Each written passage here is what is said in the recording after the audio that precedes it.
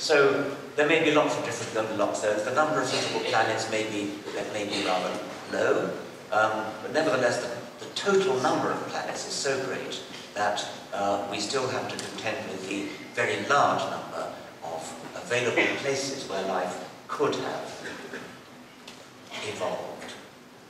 And that leads me to the final thought that I want to have on this topic of, are we alone?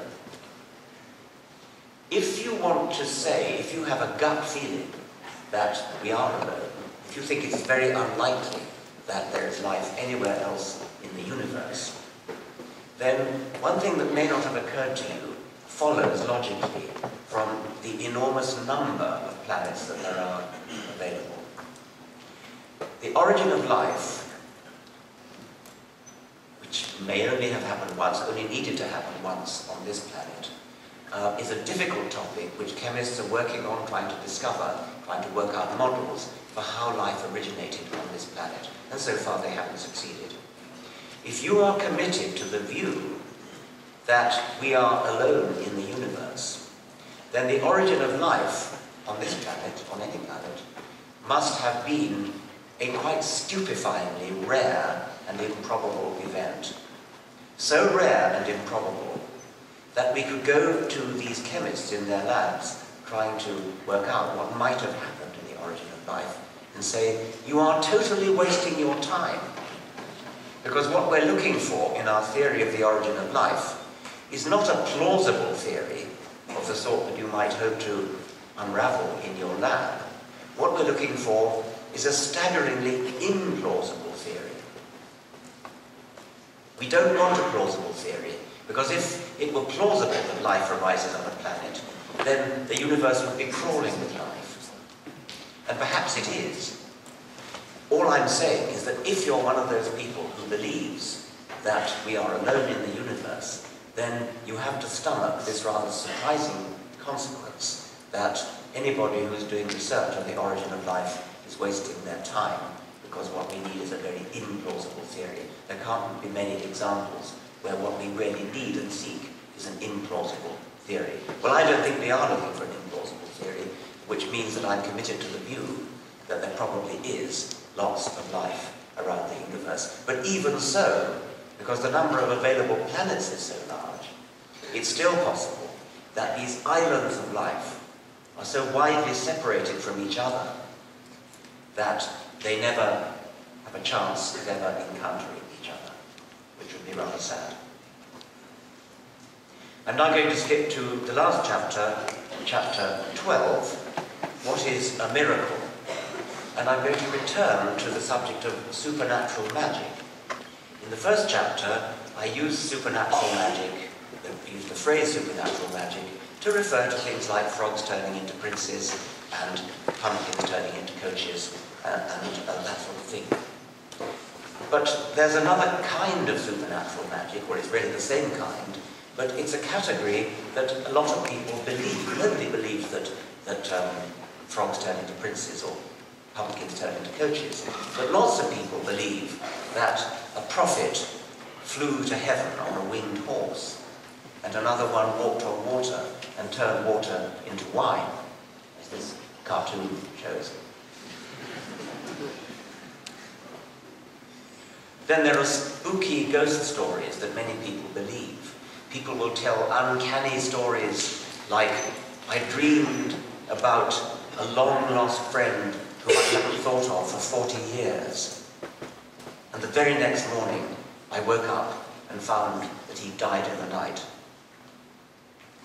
Probably all heard stories like that.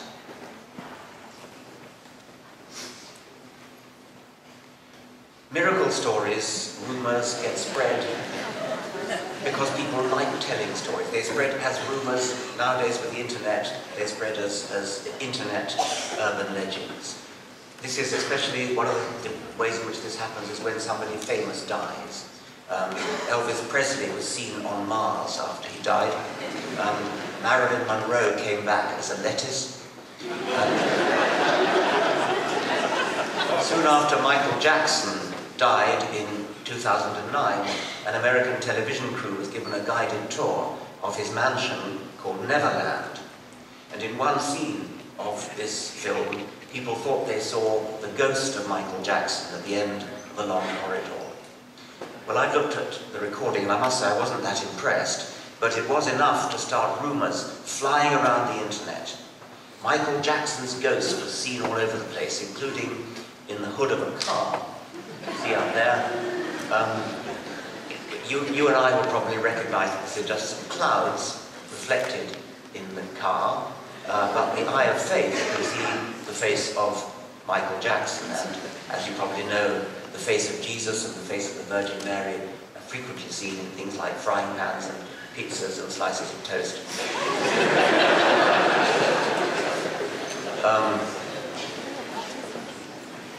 And that picture of Michael Jackson in the hood of the car is on YouTube and has received more than 15 million hits.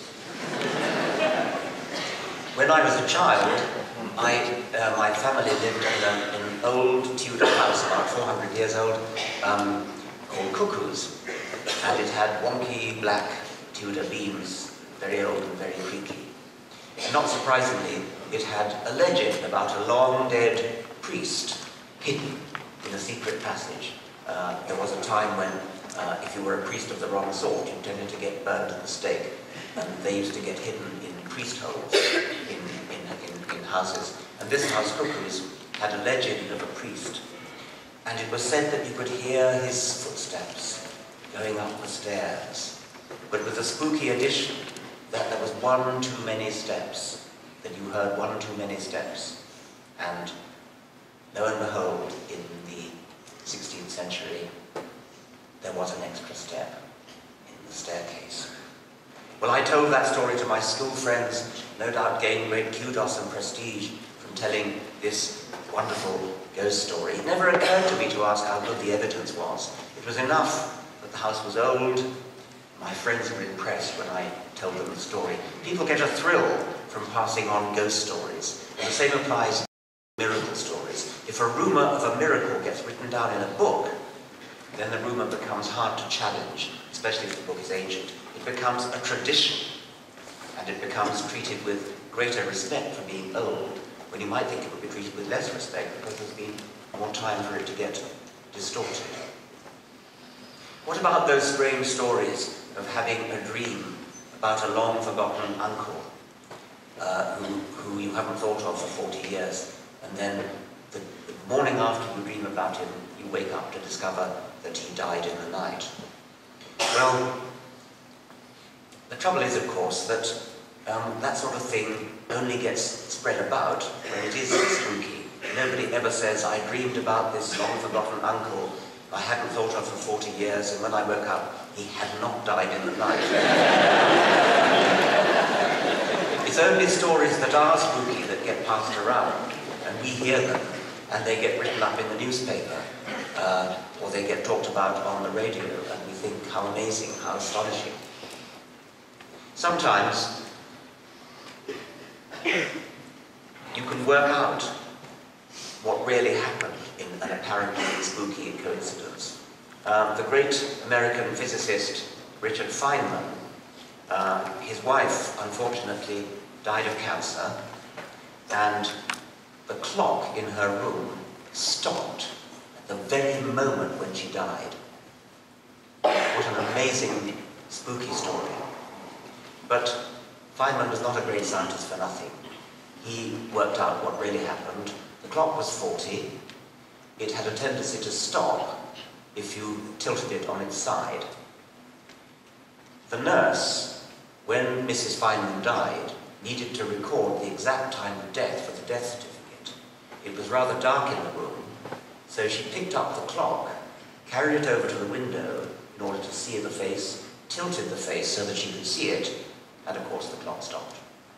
But even if that hadn't happened, even if we hadn't been given that explanation, it still should not be an impressive, miraculous story. Because clocks stop all the time, and once again, you only tell the story. The story only gets spread around, and only grows in the telling, because stories do grow in the telling. Only gets spread around and grows in the telling if it is an amazing, miraculous, and apparently miraculous story. If we go back to the tale of the person who died in the night, very often you will hear, he died at exactly the moment when I was dreaming about him. So, well, when did he die? And the original story would have been, oh, well, probably died around 3 a.m. When were you dreaming? Well, I suppose it could have been approximately 3 a.m. And before you know where you are, when the rumours start spreading around, that about and that approximately gets shaved off because it makes the story better. People enjoy telling a good story.